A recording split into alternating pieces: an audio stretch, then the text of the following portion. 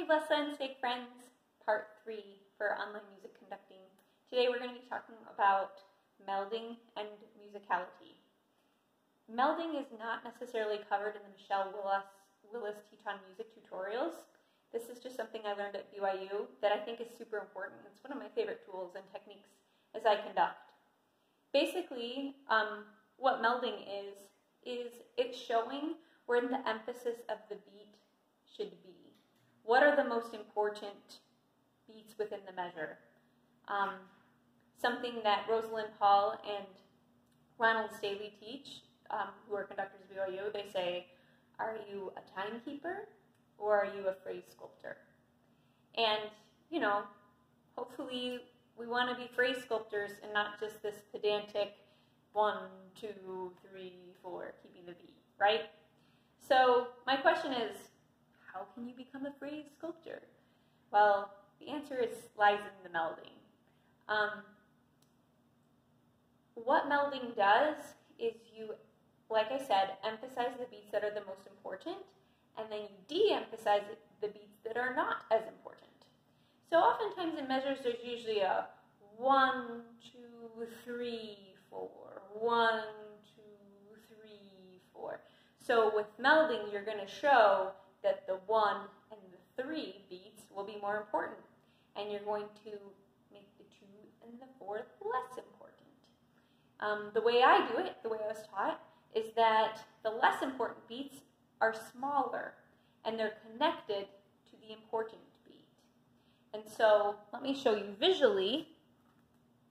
Here we go. This dash will represent a meld, meaning a blend together. The commas indicate that there's no meld, okay? So this one, this little phrase, would be, where can I turn for peace? This is how I think the syllabic emphasis and what's most important in the message should be coming through. Where can I turn for peace? Where is my... And then this one I would put a meld here. Solace. And I'll show you with my hands what that would look like. So I'm just kind of trying to show you visually what I mean. And now let me show you visually with my hands what I mean. Okay, so remember we're conducting, we have to do gesture of preparation. So the beat before plus a breath. Okay, here we go. So this is where can I turn for peace? And you know what? Hold on a second. I'm going to show you the timekeeper way first with no melding. And then see if you can see the nuances of melding, okay? So here's no melding. Gesture of preparation. Where can I turn for peace? Okay? Just 1, 2, 3, 4, 1, 2, 3, 4. Okay, now let's try melding. Watch me with this meld. Notice how the 2 is smaller, and then from 3 to 4 are kind of connected as well. Here we go. Gesture of preparation. Take a breath in. Where can I turn for peace? Where is my solace? Ooh, squeaky voice, sorry. But no, with the exception of turn for peace, that I gave each one had a beat, but on the half notes, like where, that, I did a little tick on 2. I did strong for 1, where, tick for 2. 1, 2, 3, 4, 1, 2, 3, 4. 1, 2, 3, 4. 1, 2, 3, 4. Does that make sense?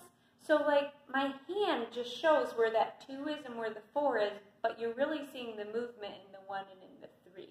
That's essentially what melding is.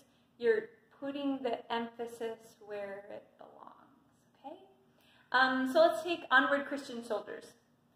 Okay, so we get that nice, like, march-like beat in the beginning. Ah! Okay, so we have, the comma indicates no meld. Onward Christian soldiers.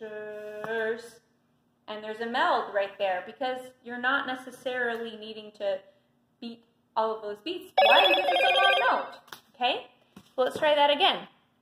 Let's try Onward Christian Soldiers. You ready? Gesture of preparation on beat 4 with a breath.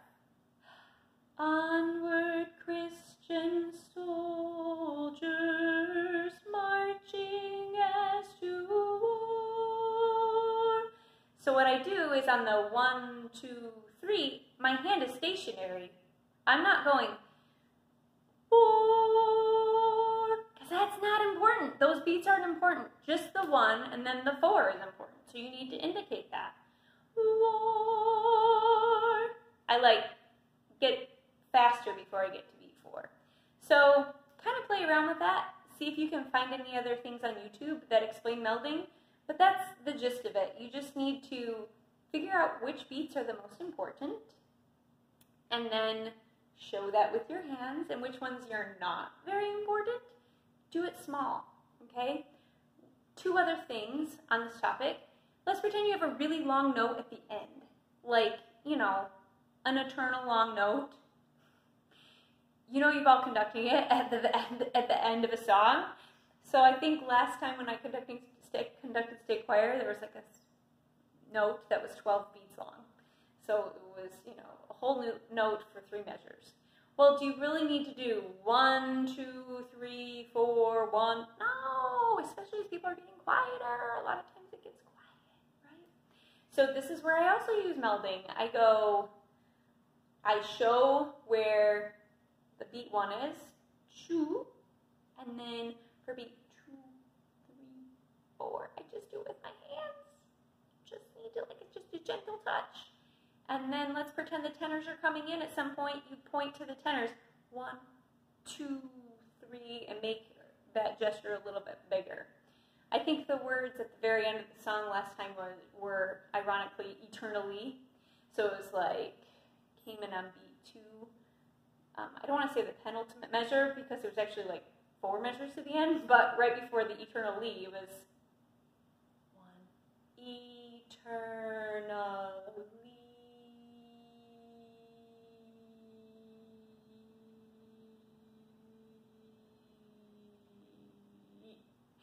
So you're seeing like that you're holding with the left hand, and you can see where the beats are, but because it's piano, you don't necessarily need to show really big where the beats are. Just show with your hands, they'll get it.